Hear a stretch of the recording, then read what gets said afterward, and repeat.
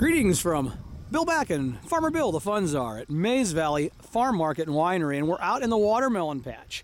And I was reviewing the YouTube stats a little bit ago, and this is a pretty highly viewed video compared to a lot of them. Not that I'm a rock star or a video star or anything, but I was kind of surprised at a lot of the views that the planting videos seem to be getting and the crop videos. And so if you look back through the blog archives, the YouTube archives, you can see the start of this field and the day they are out here planting them.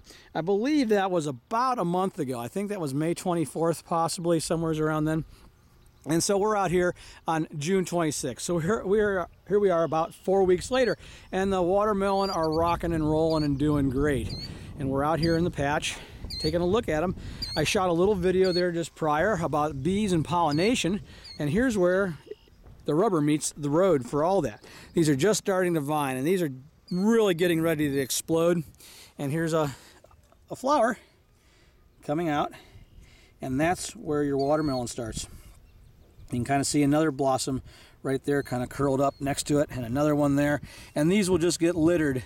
There's one that hasn't opened up yet, and another one over here, but you can see these nice healthy, they're really strong, they're really feeling good. You push down on them, they give a good push back.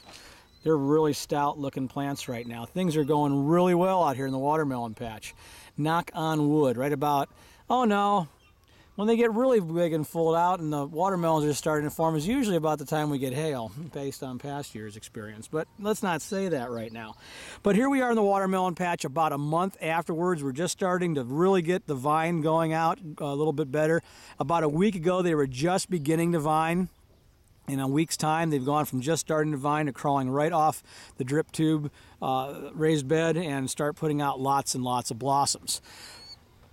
These will make all kinds of different watermelons, so we'll be following them along. And I'll try and keep an eye on them here and show you as we start from blossom to beginning fruit set and all the way up through harvest. Once again, Bill Backen, the fun czar from Mays Valley Farm Market and Winery, out in the watermelon patch, saying thanks for stopping by.